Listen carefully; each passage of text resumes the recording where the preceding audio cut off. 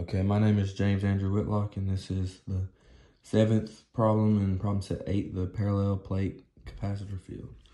And it's asked, a parallel plate capacitor has an area of 4.03 centimeters squared, and the plates are separated by 1.2 millimeters with air between them. It stores a charge of 470 picocoulombs. What is the potential difference across the plates of the capacitor? Okay, so first of all, we can use this formula right here, and then you can break it down into this.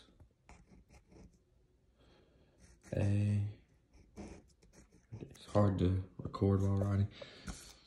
Okay, so now E is always the same. And it's going to be 8.85. My paper will not stay down.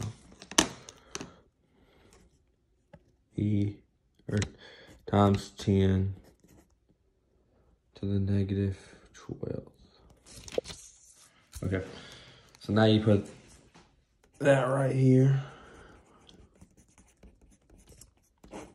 times the area, which is 4.03, but since we need that in meters, so we're gonna do, or not meter, whatever.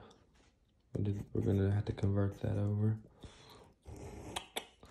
I got to divide it by the distance, which is 1.20, but we're gonna have to convert it also to meter. So there you go. And I'll plug that into our calculator right here.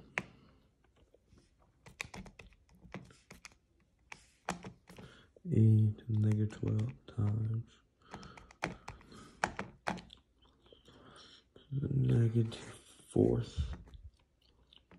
Divide that by 1.2 e to the negative third.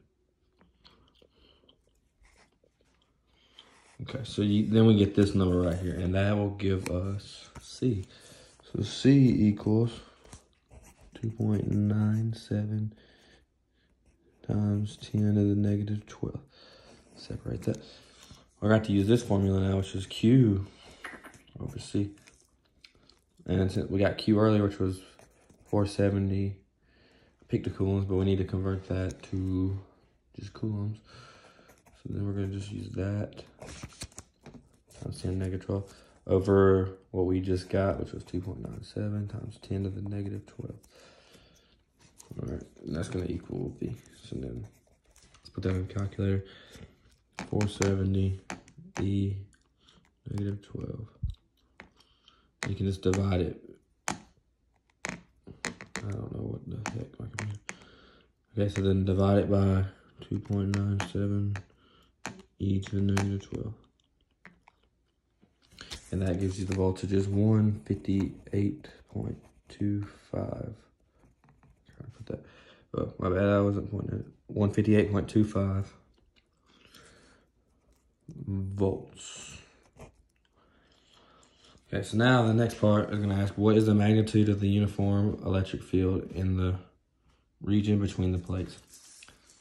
And so since we had a voltage, we're going to have to use this formula right here.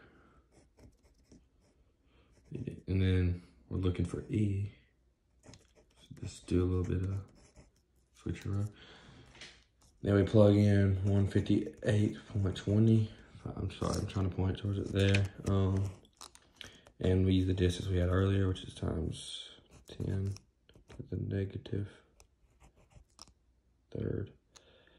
And put that in the calculator. And we already have that in there, so we'll just divide that by 1.2 E to the negative third. And that gives us E equal 131/8. I'm sorry, it's so hard to record. There we go. 29. And the units for that is volts over meters. I'm trying to put that there. So that was the first answer. I mean, that's the second answer. And let's make sure it's right. Yep. And then this is the first answer, which is, we'll write it out again, 158 volts equals V. There you go. And I don't know why it's being blurry. There you go. And that is all for problem set 8, question 7. There you go. Thank you.